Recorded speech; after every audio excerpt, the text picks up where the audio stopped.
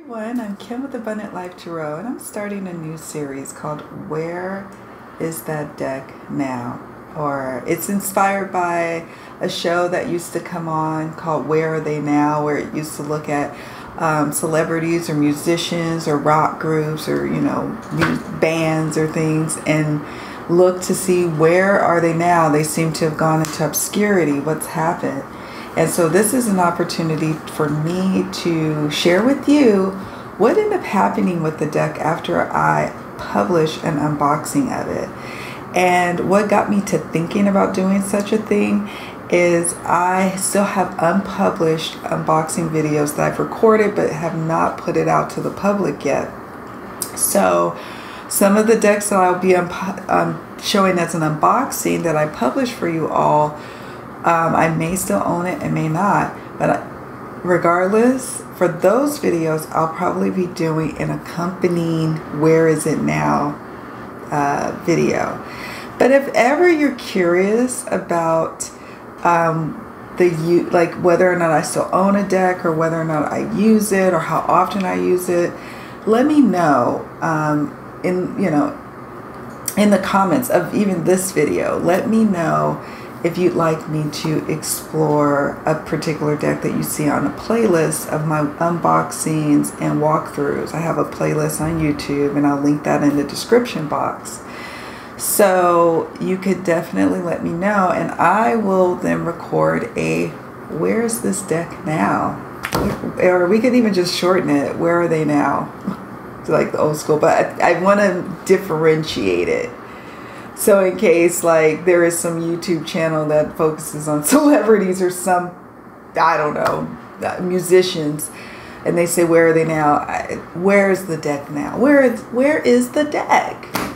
So if any of this interests you, are you curious to see what deck we're going to discuss today? Stay tuned.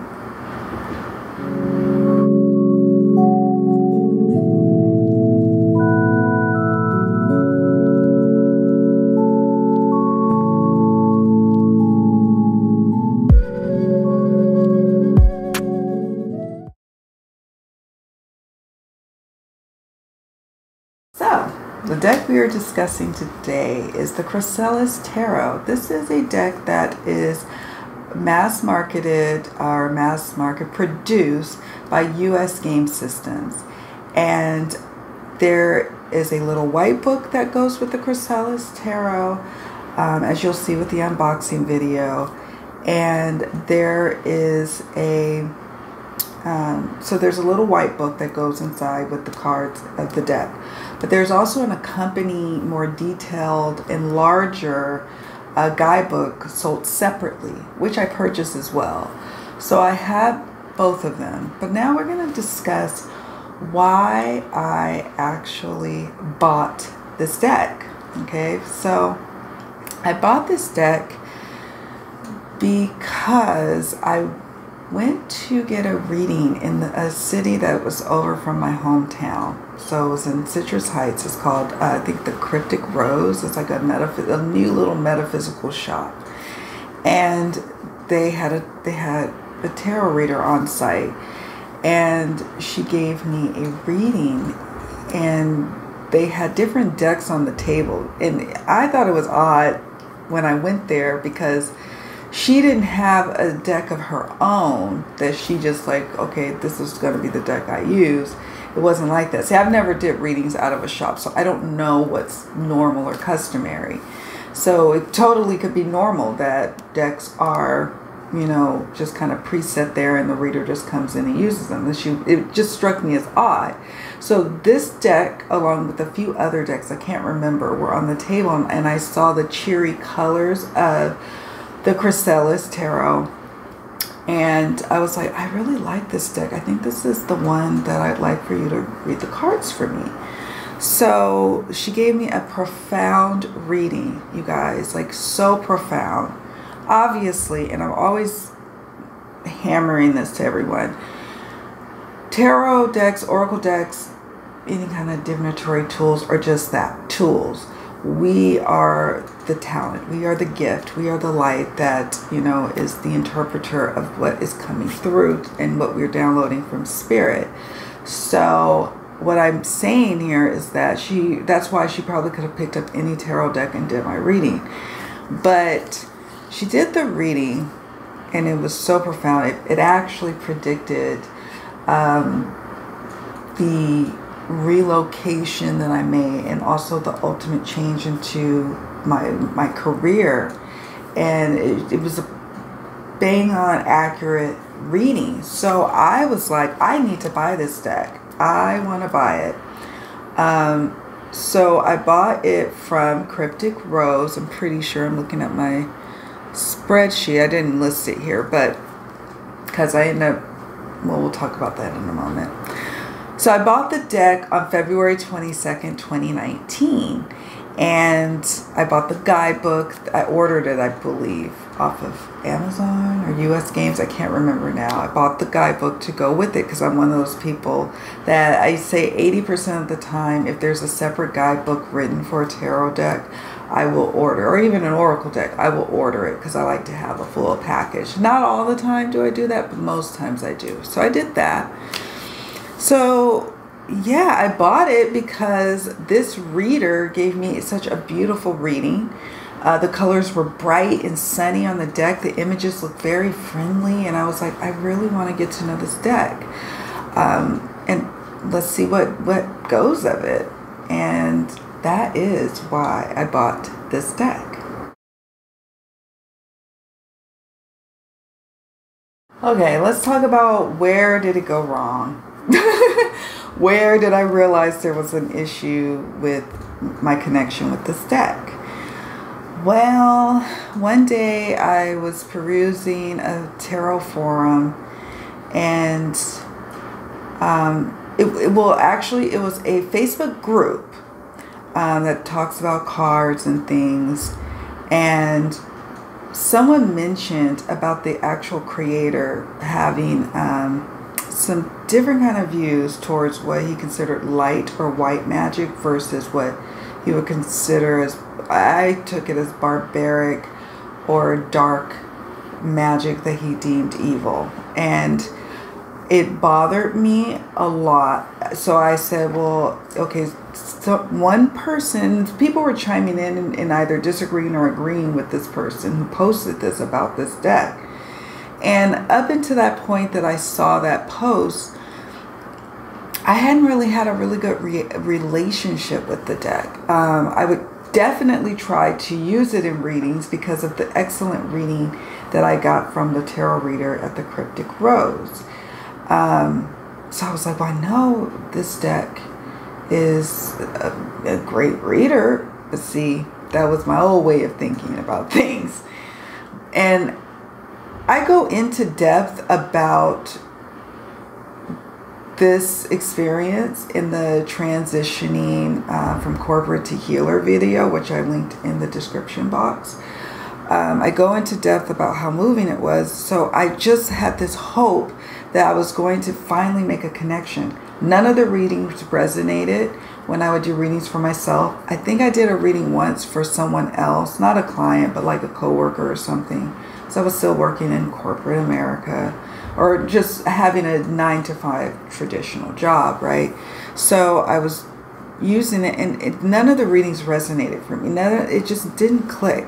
So when I saw that Facebook post about him having this different take on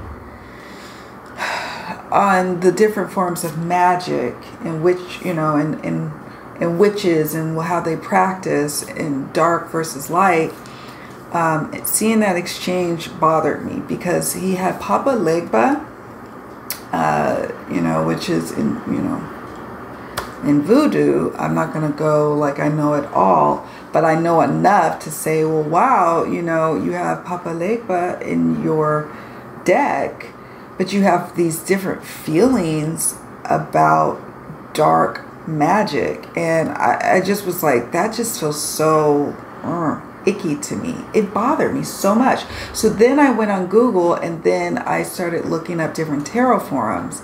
And I saw people's different takes on it, and they were like, well, if you don't believe me, just check out his website, check out his social media. So I did. And what I saw was like, oh, this person, this creator doubled down on that. I thought, oh, he probably felt this way a long time ago and maybe his beliefs have evolved. No, he doubled down on it, and there were some, it started to feel like this person maybe have certain prejudices. And I was like, that's probably a reason why I cannot vibe with this deck. And I needed to see all of that, see those messages about this particular creator. Now, interestingly enough, the artist doesn't share in those beliefs, and they're not, you know, this was a mass market deck, so I think they were probably brought together, this artist with this writer. So she doesn't share the same beliefs. That's probably why I was initially drawn to the deck, because it's so cheery, bright, and I love the friendly, like I always say, the friendly art style. But there was just something I didn't like. I thought it was some of the change of the, like, you know, in the suits, like the descriptions of the different cards. I think the majors may have had changes. I can't remember, you know. So that's where it went awry for me with the deck. And then I just finally made peace with the fact that I was not going to have a really good connection with it. And it's also where I learned the lesson loud and clear. I had different run-ins with this lesson, but loud and clear I learned, if it's so important for you about a creator and how they move in their creation, and who they are as a person, and if that's important to you, Kim, you need to do the research on these decks. Really understand who you're buying from. You know, not just what you're buying, but who you're buying from. So I had other lessons, but this one solidified it for me. So that is where it all started to go awry with me and this deck.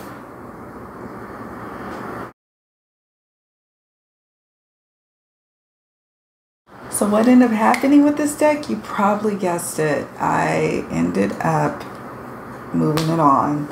I sold it in the Facebook Tarot Marketplace, and I sold it with the guidebook, and I didn't have any regrets about selling it. And normally with my decks, I struggle sometimes with letting them go, even though, yeah, it's not you know, it's just I'm not really using it. I struggle with that. But in this case, I didn't struggle with it, and I moved it along. And I'm always curious to know, how did the person who purchased the deck and guidebook, how did they get along with it after I used it? You know, I cleansed it, I prepped it, and, you know, like I have my own little cleansing tools that I do, and I send like a little loving prayer. But I was like, after that, I just knew that I was not going to be able to enjoy doing readings with it anymore. So I'm looking at my handy dandy spreadsheet over here. You can't see it, but the laptop is here. And I end up selling it on Facebook Marketplace, Facebook Tarot Marketplace, a marketplace on Facebook, I should say, a tarot marketplace. Can't get it together. On June 30th, 2020. So I owned it from February 22nd, 2019 to June 30th, 2020. And I think overall I sold it for $10 less than what I paid for both the guidebook and the deck, which wasn't bad for a secondhand mass market deck. I thought that was a fair deal, because I never really used it. I used it like maybe 3 or 4 times. The readings just weren't really resonating. They just were not. So I didn't use the deck. The guidebook and the deck still look very much new, and it was like, I'm just going to move it along. It's just not working out for me. And I figured, like, since it is mass market, maybe I might have a change of heart later. I can always purchase it again, or even if it's sold out. I think that's also what solidified it for me. If the deck sold out, how would I feel about it? If it's sold out after I sold it to someone else, how would I feel? Let's say it goes out of print and then it's now high value. Would I be upset? And I was like, no. I didn't even, just was like, no. So, yeah, but I just want to emphasize one more thing, you guys. That just because I had that experience with this deck doesn't mean that you're having that experience with the deck, right?